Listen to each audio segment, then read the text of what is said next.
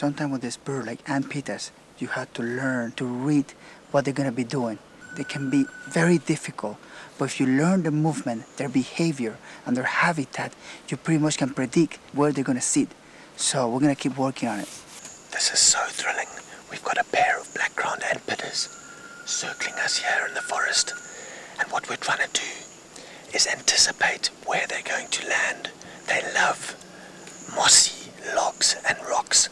So we're going to try and get our cameraman set up to film them, hopefully running along a log or on a rock. This is going to be very, very tough work, but we're going to stay at it.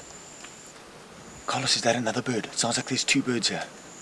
I think we've got two black-crowned Antpittas here. We've got a pair doing their circle around their territory. We're going to stay here, stay put, be patient, and see if one can come into view. Log. Where? In the back. On the log. On the log tree. On the log tree. Got him. Nice. This black-crowned Antpitta is one of the most beautiful of the Antpitta species. It's a large Antpitta, and it's got this beautiful streaking and marking and blotching on a white belly, and it's also got this beautiful black crown with a nice russet coloring on the back.